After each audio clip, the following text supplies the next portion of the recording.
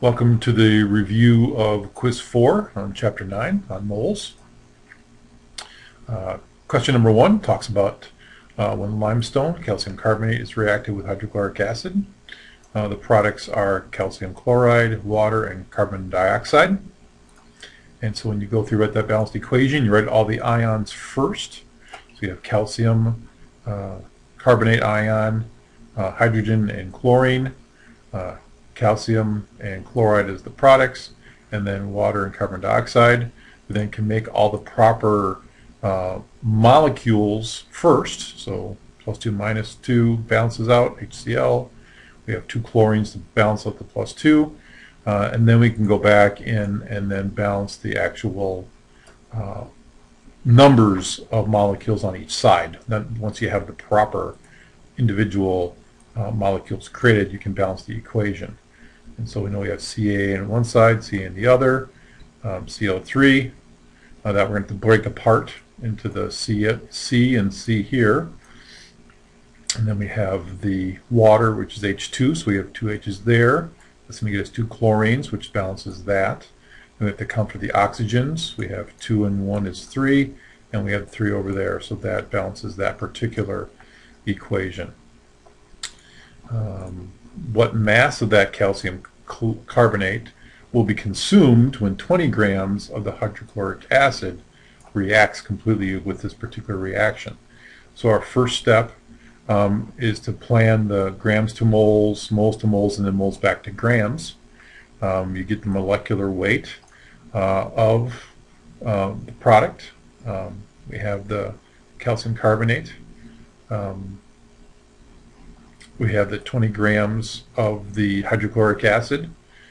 We then can measure out the molar mass of hydrochloric acid, which is the 35.45 plus the 1 from hydrogen to give us the molecular weight of hydrochloric acid. So we went from moles to moles. Now we went from grams to moles.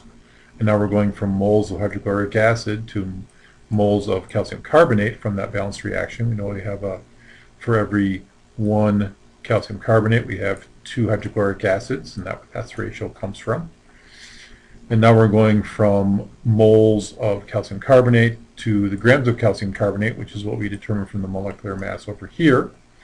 So we went from grams to moles to moles, and then back to grams to get our grams of calcium carbonate that was consumed.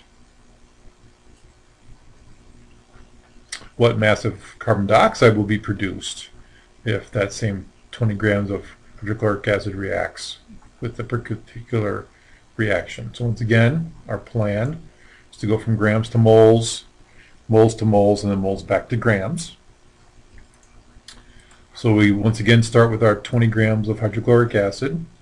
We once again are then going to move to convert that from grams to moles. We then use the ratio from the balanced reaction of hydrochloric acid to carbon dioxide. So we have 2 hydrochloric acids produce 1 carbon dioxide. So that ratio is there from the balanced equation. We're now then converting moles of carbon dioxide to grams of carbon dioxide by using its molecular mass we determined here from the mass of 1 carbon and 2 oxygens. And then so we then convert grams to moles to moles, and then moles back to grams. So then we get 12.07 or 12.1 grams with significant figures. Now we're calculating the percent yield if we have a reaction of 233 grams of nitric oxide reacts, and then 175 grams of the HNO3 is produced. So when we have that particular balanced equation, once again we're going to use that process of going from grams to moles to moles, and moles back to grams. So again, we start out with our known, the 233 grams of nitric oxide, nitrogen dioxide. So here's that known nitrogen dioxide. We then determine its molecular mass, which is the 46.1. So there's the number of grams of nitrogen dioxide in 1 mole of nitrogen dioxide. Balanced equation shows us the ratio of nitrogen dioxide to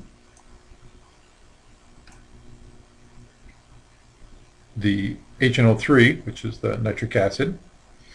So that ratio is there. And now we're then converting the number of moles of nitric acid back to grams of nitric acid. And we used this process to determine that molecular weight of nitric acid.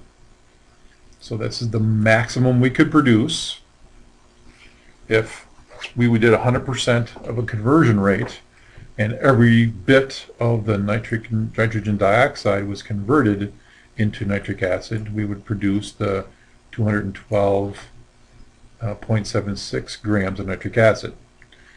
But we didn't make that much. We only made 175 grams. So what's then our yield? So then we take the amount we made, 175 grams, divided how much we could have made, our maximum amount, times 100 gets us the 82.25% or 82.2 percentage for our theoretical yield. So that's our percent yield, is how much we did make divided by how much we could make. So using this particular balanced equation, which substance is in excess when 1.5 moles of the aluminum bromide are reacted with 2.5 moles of the barium hydroxide. So you basically do the process of moles to moles twice. So once you do the process of moles to moles with the aluminum bromide, so we have 1.5 moles of aluminum bromide, you pick a product. It doesn't really matter which one you pick as long as you use the same product. Pick one of them, and that becomes what your ratio is going to be. So you're going to produce something. And so we have, in this case, 1.25 moles of the aluminum bromide producing barium bromide at the end. So that ratio is a 2 to 3 ratio. That's our ratio here, 2 to 3. That produces then the number of moles that you can produce of that, 2.25 moles. Then you do the same thing with the amount of barium hydroxide. If you have 2.5 moles of barium hydroxide, the other reactant, how much of the same product of barium bromide can you make? So once again, we have that same ratio, or we have used the same product. In this case, a different ratio. This is a 3 to 3 ratio or a 1 to 1 ratio. Then we then determine that we can make 2.5 moles of the barium bromide if we have 2.5 moles of barium hydroxide. So since this number is smaller, it's the limiting reagent, but that's not what we asked for. The question asks for what's in excess. So this one, the barium hydroxide, is in excess. So that's what is in excess, is the barium hydroxide.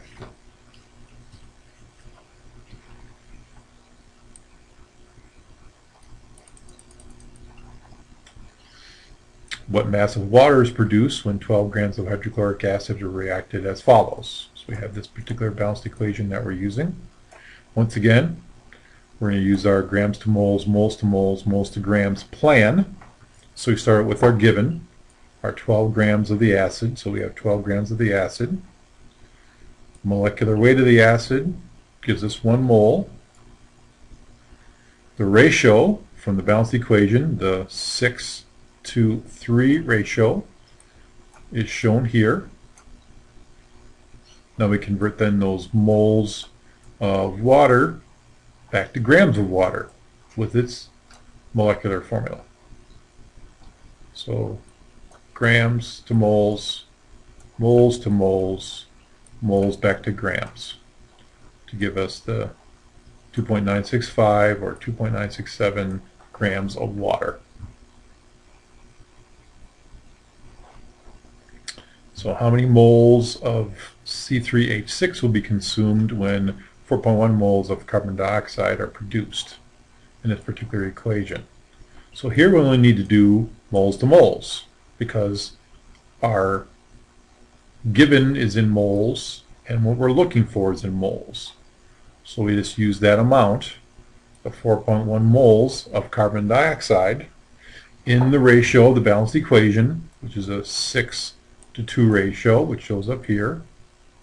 Then that tells us for every 4 moles of carbon dioxide, we'll need 1.37 moles of the C3H6.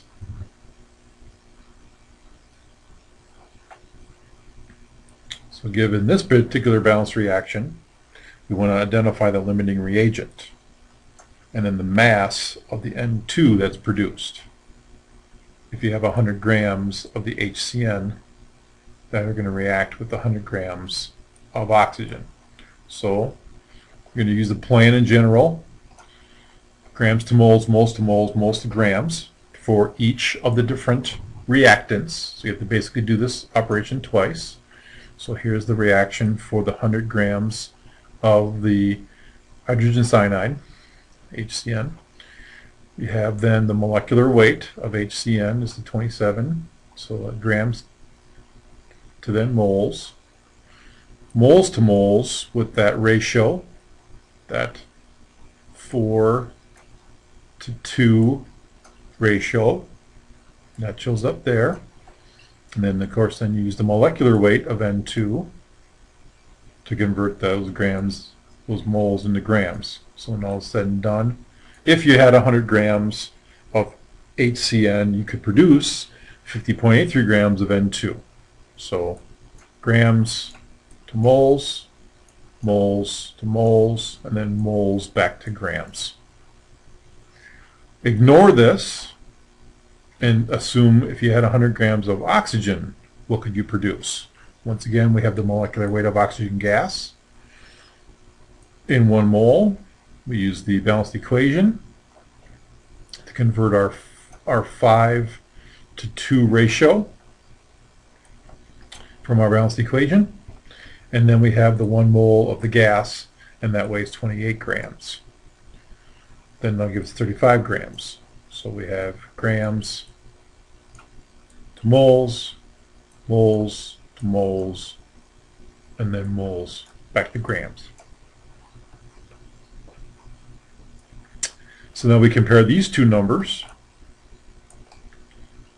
the 35 grams compared to the 51 grams, and since the 35 is smaller, then we know that it is the limiting reagent. Answer B.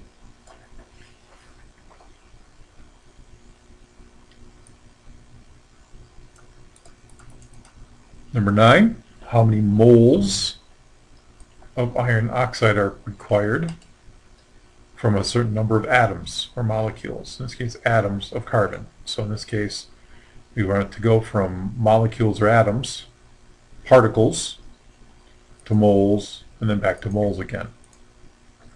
So we start out with our given, our 1.4 times 10 to the 22nd atoms, so 1.4 times 10 to the 2nd atoms of carbon. For every 6.02 times 10 to the 23rd atoms, that's 1 mole.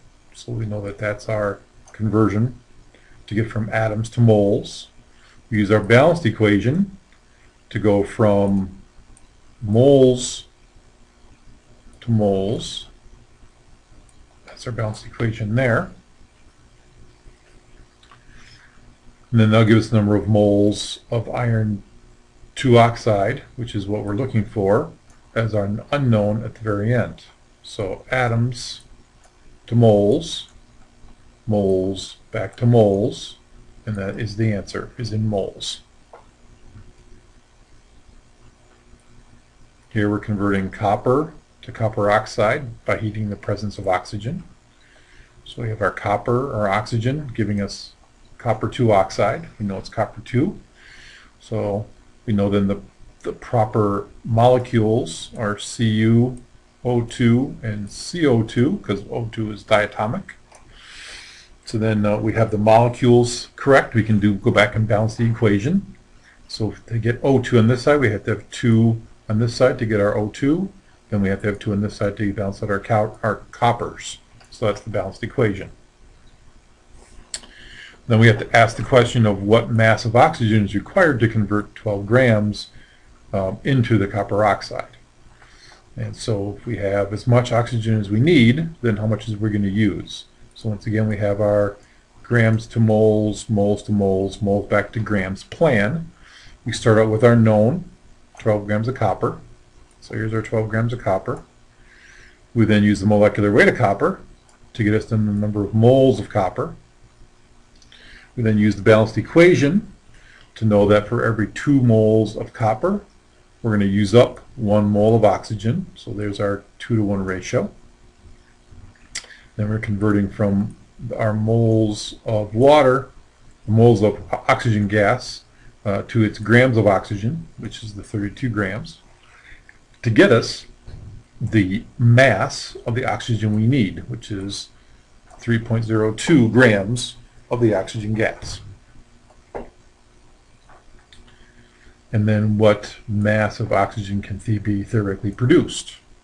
Or what mass of the carbon 2 oxide can be theoretically produced? Well, if we start with that same 12 grams of copper, and we again get the 3 grams that we need, so that'll get used up, then we know then we can use the 63, the molecular weight of copper, for every 1 mole of copper. We know that for every 2 coppers that we use, we'll produce 2 copper oxides. So here's that balanced part of the relationship. Then we're then changing from moles of copper oxide to the number of grams of copper oxide with that particular ratio. Grams to moles, moles to moles, and then moles back to grams. 15.02, which is 15.0 grams, 3 significant figures. And that is the review of Quiz 4, Chapter 9.